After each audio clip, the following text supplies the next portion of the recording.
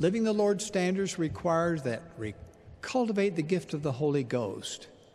That gift helps us understand doctrine and apply it personally. Because truth given by revelation can only be understood by revelation, our studies need to be prayerful.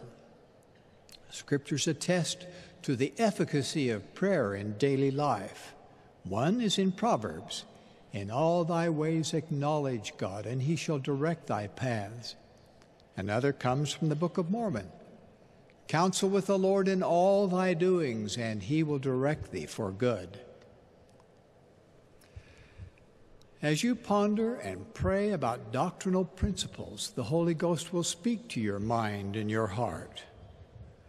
From events portrayed in the Scriptures, new insights will come, and principles relevant to your situation will distill upon your heart. You cultivate such revelatory experiences by living according to the light already given you, and by searching the Scriptures with pure motives, with real intent to come unto Christ.